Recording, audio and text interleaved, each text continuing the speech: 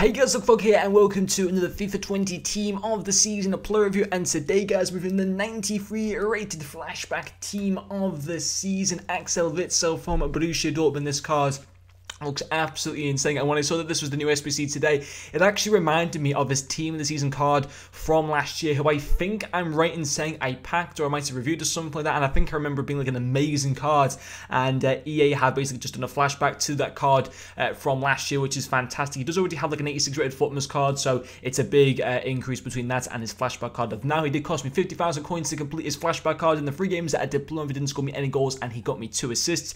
He also does have 4-star weak force as well as 4-star skill moves. Getting into his in-game stats, his main standout stats will be his 99 short passing, his 95 stand tackle, as well as his 92 strength, and finally his 99 composure. I just had the basic cams applied to him. I didn't end up applying anything else to him, and he's got the 2 traits of solid player and leadership.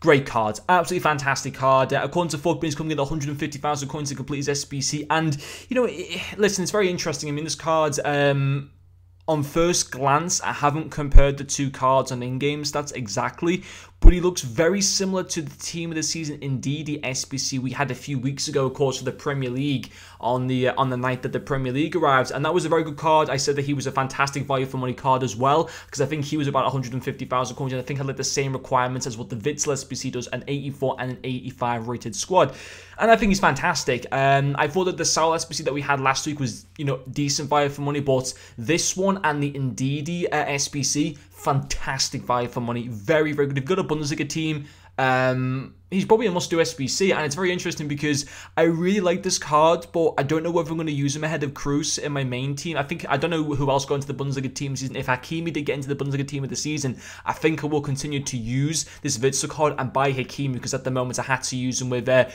Maldini at left back on only 6 chem. But in terms of how he's used in game, he's fantastic, quality card.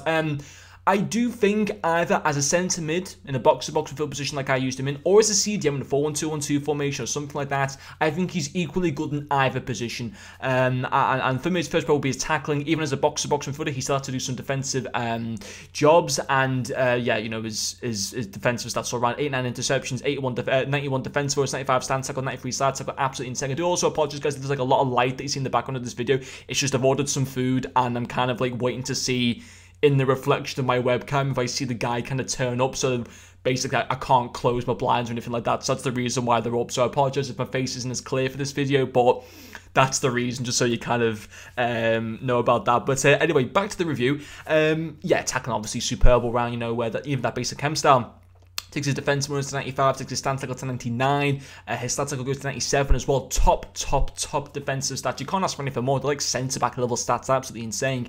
I mean, if you wanted to, you could use him as a centre-back.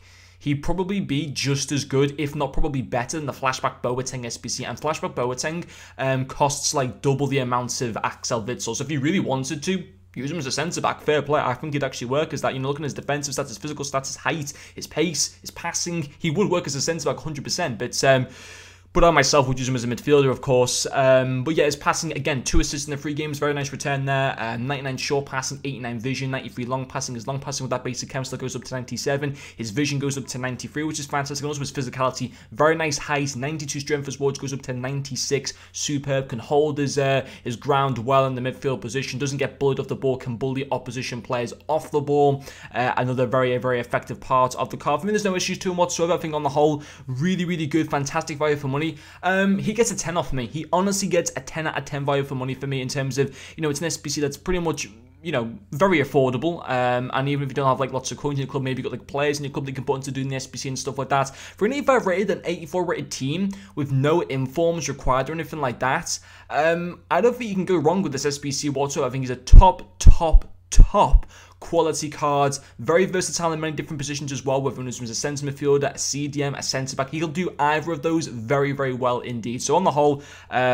he deserves a 10 out of 10 rating. Like, I don't give 10 out of 10s that often anymore, but as far as I'm concerned, he thoroughly deserves the 10 out of 10 rating, because I think he's a top player, and I certainly enjoyed using him. But anyway, guys, thank you very much for watching this video, and I'll see you guys later.